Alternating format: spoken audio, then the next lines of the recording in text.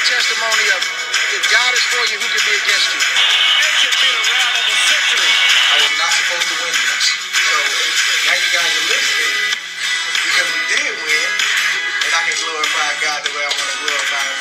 God bless Texas. I can't believe what I'm seeing. It's the most unbelievable thing I've ever been privileged to witness. Welcome to another episode of 3D Boxing Podcast. Quick Hits comes at you twice a day, every day. So please like and subscribe, share on all forms of social media. Please also like our other channel, Texas Boxing Scene, which is completely dedicated to Texas boxing, and all proceeds go to autism research and recovery. Help us get that monetized and up and running as quickly as possible. All right, let's get into today's show. Chris Colbert is a star. A star is born. If you didn't think he was a star prior, well, now you know, because he's absolutely a star. That was an incredible performance against King Tug Nyambayar, I believe is how you pronounce that. We've seen him now on Showtime 3 or 4 times. I'm still never going to get that right. King Tug is a guy that fought Gary Russell Jr. pretty tough. Won rounds, made it competitive, landed shots. Gary Russell Jr., you know, if you listen to MCO podcast, you listen to this show, is a guy who I think skills are second to none, right? I mean, he doesn't fight that often. I don't know that he's in love with boxing, but his skills are incredible. Perhaps the best in the sport. Chris Colbert's on the scene now. And I said prior last week or 2 weeks ago that Chris Colbert, Shakur Stevenson could beat everyone at 130, save for Chris Colbert. Chris Colbert's that good. Chris Colbert, he gets bored in there because he's outclassing and taking apart world-class, world title challengers. King Tug's a good fighter. King Tug can beat a lot of guys. Chris Colbert was playing with them. Chris Colbert's skills, his reflexes, his speed, he's the best already, the best long-range fighter in the sport. He was switching up a little bit to southpaw. Don't do that. You know, he's so good. Please don't do that. This guy is there is a star. I don't know what's going to hold him back. I put on Facebook that there's been lots of good fighters from New York, some really good fighters, but there hasn't been a truly great fighter in quite some time. Here's your guy, Chris Colbert. There's nothing outside of the switching the southpaw and playing around too much, which he can play with this guy, I guess, which is a world-class fighter. But I think he's going to fight Gary Russell Jr. next, and that's not a guy to play with. He can beat him. He can beat him. Gary Russell Jr. can come up to 130, and he can beat him. For real, he can beat him. You know, Colbert can beat Gary Russell Jr., but he can't play with him. I mean, that is just a high-skilled, fast, hard-hitting. Look, I know Colbert doesn't get knocked out. They sit there and they knock his path. This guy's not feather-fisted. You can see that when he lands his combinations, his three-piece, like he calls it, his three-piece chicken from his chicken restaurant in New Jersey. But when he lands his combinations, you don't walk through him. Now, I'm not saying he's heavy-fisted, but he's got pop. He's like Caleb Plant. You're not going to walk through his shots. He's got this pop on him. He can put them together, and he can get wins. This is a world-class guy. This is a guy who he's 24, I believe.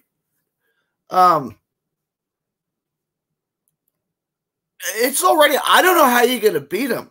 Tank is the one guy I would look at. Can Tank just get in there on the inside and blow him out? You know, can you just get on the inside, knock him out, land some heavy shots, and get him out? You know, I was texting with my co-host on Mixed Combat Radio, Matt the Hips Hunter, on this, and he said Tank would knock him out. Well, Tank better knock him out because he's not going to win a single round with him. So, whenever he knocks him out, he'd have lost every round prior. That's how good Colbert is. We got a special fighter here, guys. You got a real special fighter here. I don't know if y'all are into it as big as I am, but he beats Valdez. He beats Harry. And I don't know what they're going to do with him at 130. He doesn't seem like a company guy. He seems like he wants to be in charge of his own career, and he's hired people that he thinks You know, we're talking about. I did a show. You can check it out. Tank Davis, where Tank Davis basically works for his promoter, which is weird to me, right? Like his promoter tells him who he's. Like Chris Colbert doesn't seem like a company guy. Chris Colbert to me seems like a guy in charge of his own career. I would like to see Santa Cruz. Would be a fun fight. I think he beat Santa Cruz. Gary Russell Jr., I think coming up to 130 would be a real intriguing fight. That's the fight I really want to see. Him versus Gary Russell Jr. would be high-level athleticism, high-level boxing at its absolute best. Two of the most skilled, most quickest, quick-fisted, quick hands, quick feet, quick reflexes fighters in the world getting in the ring together. That is a great fight. I really want to see that. I think it could get done if Gary Russell Jr. ever wants to fight again. But there's good fights out there. I don't know what gets made. Well, I'll tell you right now, Chris Colbert beats Vasily Lomachenko at 130 pounds. I said it. Chris Colbert beats Vasily Lomachenko at 130 pounds. I'm going to put that on Twitter. I'm going to see who thinks that's crazy and who agrees with it. But I absolutely mean that statement. Chris Colbert beats Vasily Lomachenko at 130 pounds. Colbert's not losing anytime soon at 130. Tank's the only guy I could look and say, Tank's got a path to victory. He's got to get on the inside. Can he get on the inside? I don't know. But that's what he has to do. There's no other guy I can even say this is how he beats Chris Colbert. Right? It's like Mayweather or Kobe Bryant in his prime, right? How do you beat these guys? You don't. They're just better than you. Chris Colbert's already at that level. You're not beating him. He's just better than you. But let me know what you guys think. Were you as impressed with the performance? I am also. Michelle Rivera put together a really good performance on that undercard. I thought really, he did good work in that fight. I think he's definitely got to keep an eye on at 135. All it was a good card. Shout out to my boy Angel Alejandro who won on the undercard.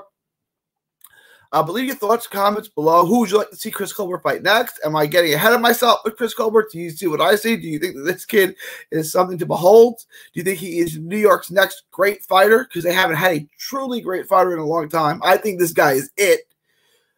Please like and subscribe to this channel, 3D Boxing. Share it on all forms of social media. Also, please like our other channel, Texas Boxing Scene. Quick Hits comes out. Texas Boxing, all proceeds go to autism research and recovery. It's near and dear to our heart. Please help us get us monetized. Help us get it up and running. Happy 4th of July. America is a great country. It's a cool country, but not as cool as Texas. It is July 3rd, 2021. Ivan Calderon is still in the Boxing Hall of Fame. Let's make that change. Let's get the Iron Boy in. From Texas to the world, thank you and God bless. Don't miss a tweet, post, story, or video. 3D Boxing is on Twitter, Instagram, and Facebook. Hit the subscribe button now to stay inside the ring.